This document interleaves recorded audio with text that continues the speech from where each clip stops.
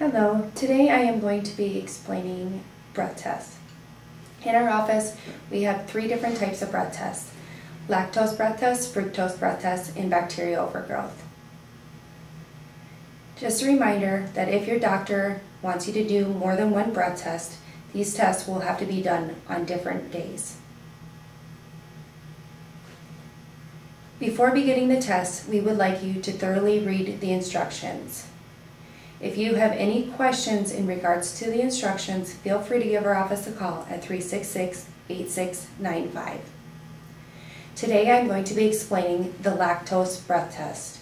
To begin this test, 24 hours prior to beginning the test, they do not want you eating any high fiber or slowly digesting foods or fruits.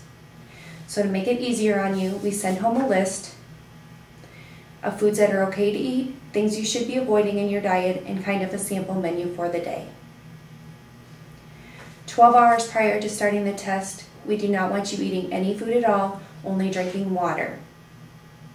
So how you're going to accomplish that is you're going to follow the low residue diet the day prior, eat dinner, maybe a snack, wake up the next morning, and start the test.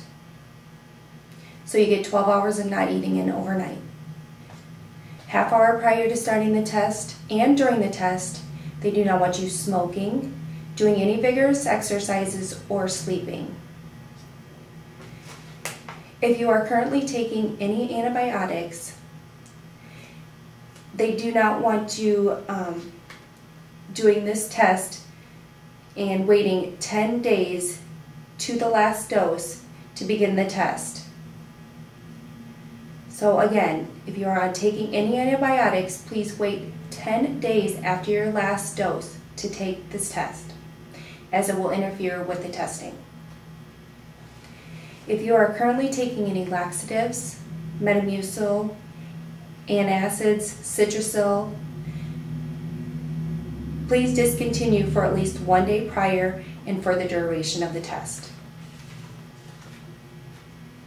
So to begin the lactose test, you are going to take the easy sampler and 1 breath test tube. What you're going to do is take a deep breath and blow into the bag. Once you see the bag is completely full of air, you're going to take the tube, push it in here onto the needle for 2 seconds, and pull it right back off. Just going to get a breath test sample from you.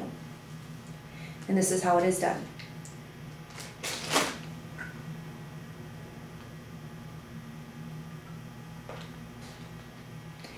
After completing the tube of air, I do need you to place a label on it.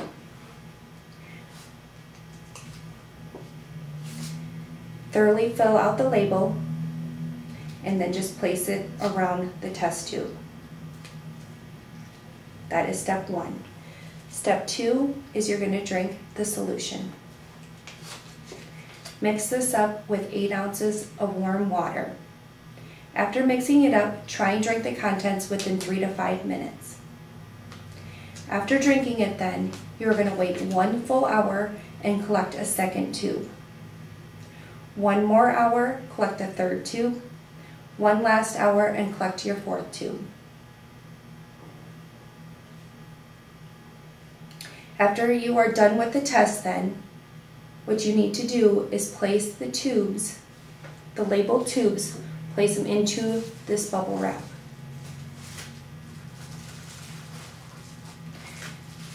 After placing them into the bubble wrap, I need you to place them back into the box.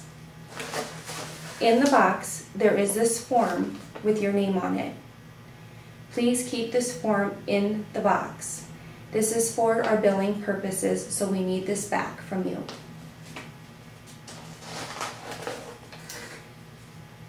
The things you can throw away are going to be the empty container, or the empty bag, the easy sampler, your instructions, the bag the tubes come in, and anything else. So basically the only thing we need back from you is the labeled tubes in the bubble wrap and the form with your name on it. Again, if your doctor has you doing more than 1 test, Please try and complete all 3 tests within a 2-week period. Once you return these tests back to the office, just drop them off to the girls up front, and it takes up to a week to get your results back to you. The nurse will be giving you a call with your results. Again, if you have any questions while doing this test, please give our office a call at 366-8695. Thank you.